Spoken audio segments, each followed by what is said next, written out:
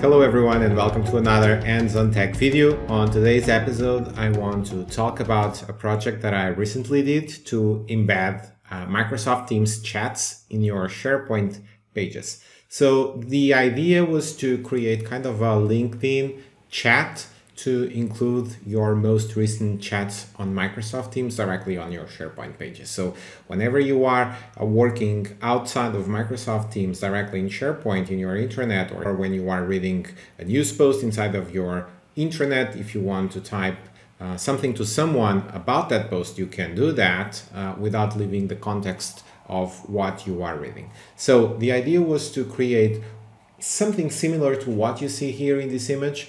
This is LinkedIn, and this is the LinkedIn chat, and the goal was to bring Teams in a similar format to the SharePoint pages. So this was the original challenge. I've thought about it for quite some time. I had the idea of custom build a solution using Microsoft Graph, but I never had the time to invest in something like that. And the other day, while I was reading the updates for Microsoft Teams, I saw this awesome feature popping out. And this basically allows you to access to a page in Edge and see the chat window where that page was mentioned. So basically, when you open a chat in Microsoft Teams, you see the link, you click in the link, and that page opens in the browser, and next to it, side by side, you see the conversation. So you have the context of the message that was shared, while at the same time you are reading the site. This is great, and this took me to further investigate what was behind this solution inside of Edge, and I realized what you see over here is actually a browser version of a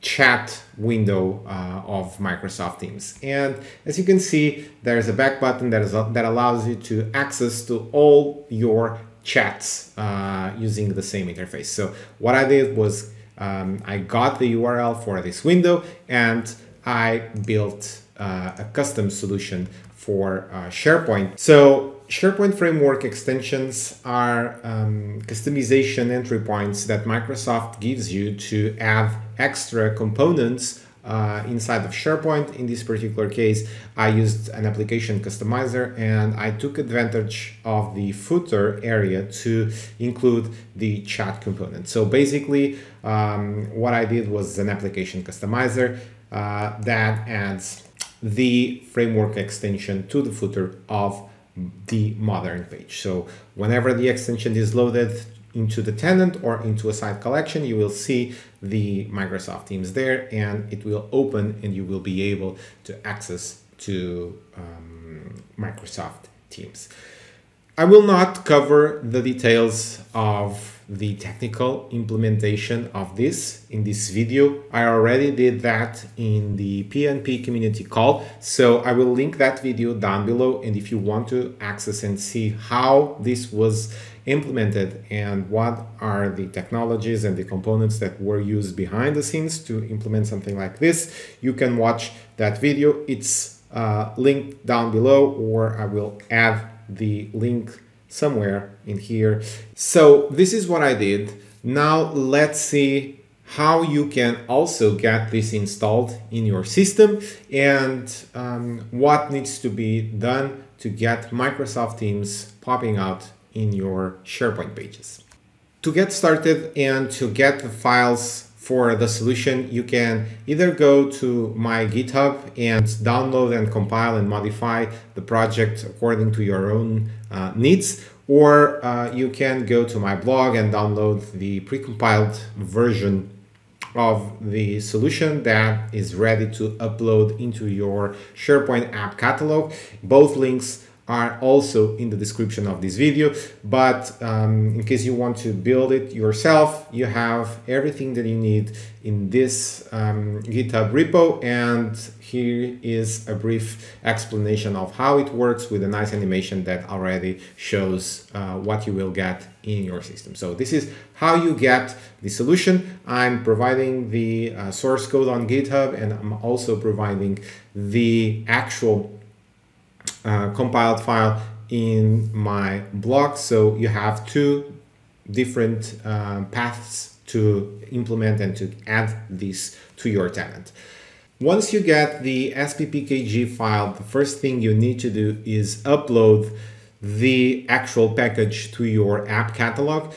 I will install it globally in this tenant, and this means that the solution will become available in all modern site collections. But if you want to experiment this in a separate site collection, you will be able to do it also by creating a site collection app catalog and uploading the solution to that specific app catalog. So what I will do now is upload the solution to the app catalog in SharePoint.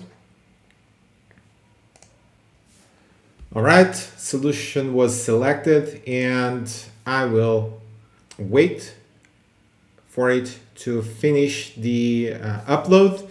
And once it gets uploaded, and as I told you, I want to make it available to the entire organization, to all sites immediately, I will check this option, and this will add the entry for the solution to the tenant-wide extensions that will enable it automatically everywhere.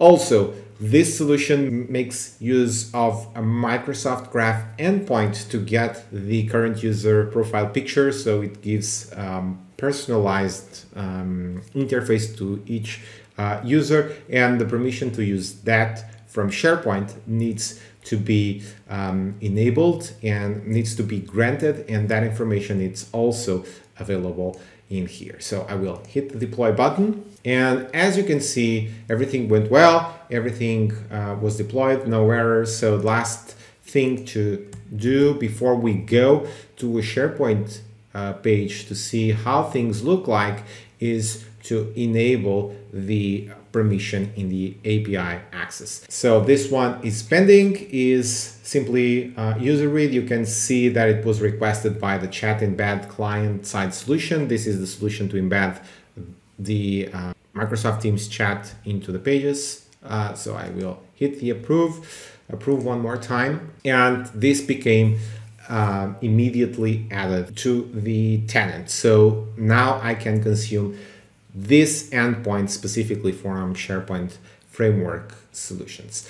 Now, if I go to a modern SharePoint site, as this one that I have here, and if I refresh this page, you will see that the chat will appear in this section, and it showed immediately. The profile picture is coming directly from Microsoft Graph, so this matches what you see in here. And this text, Microsoft Teams, I hard-coded it in the project. So if you want to change what it's written here, you can go to the project and you can write whatever you want in here.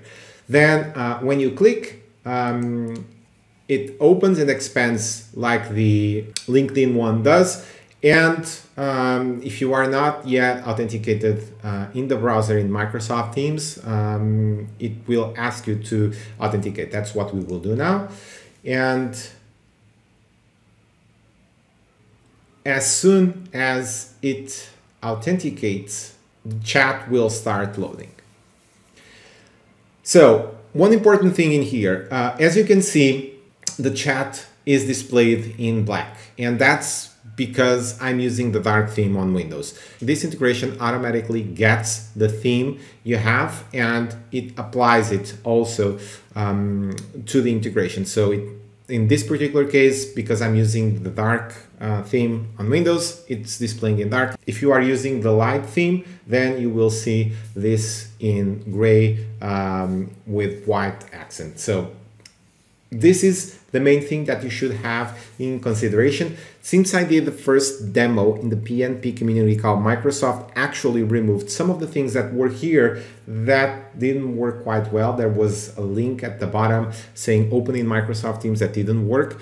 I don't know why, but Microsoft removed it from this solution. But well, from here now I can access to the existing chats in my tenant, and I can even create new ones straight from this interface. All I have here is a mini version of Microsoft Teams that allows me to easily access to the chats. And just to prove that what you are seeing here is actually what I have in Microsoft Teams, I'm opening Teams here next to the SharePoint page, and you will be able to see the same conversations on both. So here you have it. As you can see, I have Adele and I have Diego, and if I go here, I have Adele and I have Diego, and also a conversation with myself. So everything I have in Microsoft Teams, now I have inside of SharePoint. Then if I want to close this, I can do it easily. I just need to minimize it and it will continue to live down there. This is great. This is taking advantage of the application customizer and the footer. However, if you have a footer enabled in your site, it might create an overlap with the content that you have in this side of the footer. So this is nothing that we can control. If you want to have this integration, especially in smaller screens, it may cause an overlap with the content that you have in the footer. Other than that, it works perfectly, and you can open and close it whenever you want. And you can even continue with it open or closed while you navigate in your intranet. As the page does not reload, this component is consistent in keeps the same state in the page, so you can continue to write, continue to navigate inside of your site collection, copying and pasting URLs and type the message as you want inside of Microsoft Teams. So just to finish this demo, I will type here to Adele. And now let's see if Adele already got the message. Well, she should, because the message is already in here, and same thing in here. So if you like this solution, make sure you like and subscribe to the channel. Also, if possible, go and follow me in the social so you don't miss any of the upcoming updates. And if you have suggestions to improve this, feel free to write in the comments or fork this GitHub repo and bring this solution to the next level. Bye bye.